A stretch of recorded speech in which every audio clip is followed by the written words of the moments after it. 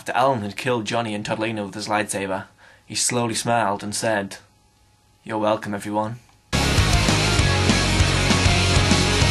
Obviously everyone was shocked at this. "You're welcome? You're welcome for what? You've just killed Johnny and Toddelina." But then Alan went on to explain. Earlier that day, Johnny had informed Alan that he intended to have babies with the girl version of Todd, which is a rather lovely idea. Apart from the fact that if a man ever has a baby with a woman from Spectrum Universe number 2, as soon as that baby is born, every single person who's ever been involved in the 5 Awesome channel would instantly die.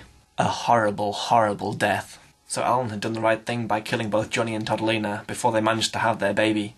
So once again the spirits were high and everyone started to celebrate. Alan started waving around his lightsaber in a victorious fashion. Christina, still with her gun in her hand, started firing victory shots into the air. But what Christina didn't realise was that Charlie and Alex were busy flying around the room in their helicopters to celebrate the fact that Johnny and Toddelina were dead. And 2 of the victory shots that Christina fired into the air ended up killing Alex and Charlie. And obviously Christina was devastated, but not quite as devastated as Alan was. Alan was furious with Christina for being so careless. "Why did you have to kill Charlie and Alex? Why? Why, Christina?" So Alan charged towards Christina with his lightsaber in his hand, and with one foul swoop, he took her head off. After this, Alan was absolutely heartbroken.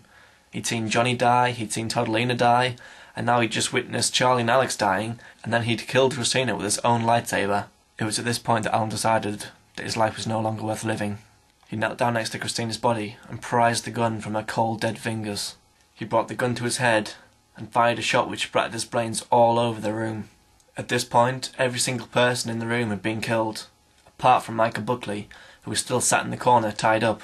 Michael Buckley now realised that he was free to escape, so he wriggled his way across to Alan, picked up Alan's lightsaber and managed to cut himself free. Carefully he stepped over all the dead bodies and made his way out of the room. And he lived happily ever after.